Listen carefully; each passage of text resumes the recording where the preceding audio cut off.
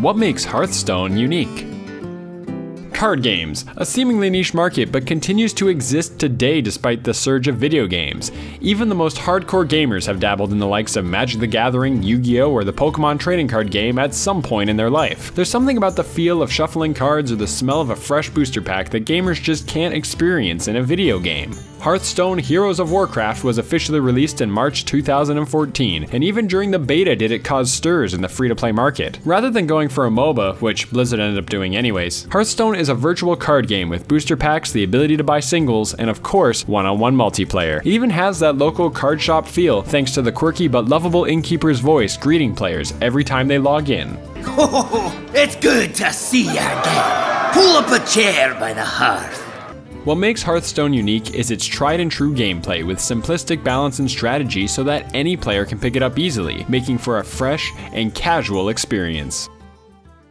From its design elements, Hearthstone is very entertaining to look at. From the cards ranging from cute to cool to weird characters, all with funny battle cries, the game has this quirky and fun-loving presentation. It compels players to quote these memorable one-liners, all while playing a card game.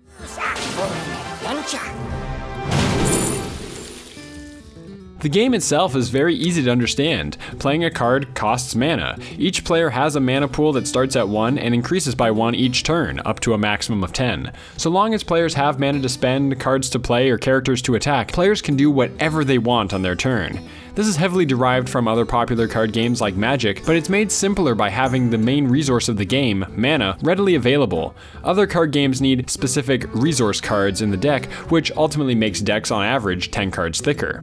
With small, 30-card decks, it's made as user-friendly as possible with very little restrictions. One of the few restrictions, however, is the number of duplicates allowed in the deck. Only 2 copies of a card is allowed, and in the case of legendaries, just 1. This rule isn't necessarily set to keep strong cards to a minimum, but rather to force players into having a variety of cards in their deck, often leading to needing a few filler cards when going for certain strategies.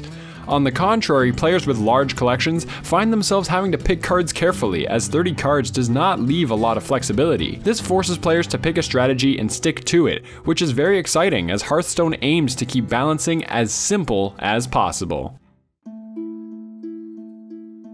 If one were to look at all the cards in Hearthstone, there is a noticeable but overlooked structure to the balancing.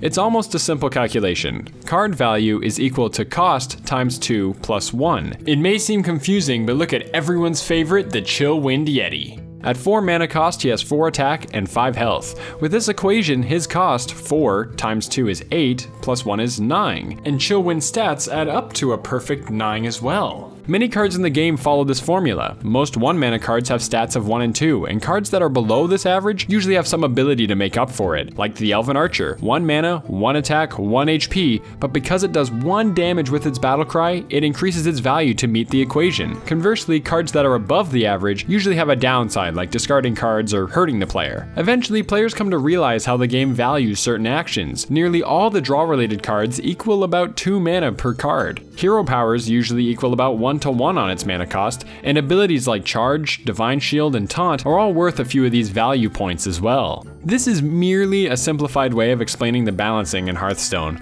Once strategy comes into play, from hero powers, class-specific cards, and how they all work together, a card's usefulness is based on its synergy with other cards and giving a deck flow over the course of a match. As Hearthstone has been around for a few years now, expansions have turned the once simple metagame to be a bit more complex, but the premise and the general flow is still very simple. Just a few hours with the game can be enough for any player to learn which cards are worth using and which are a waste of precious mana.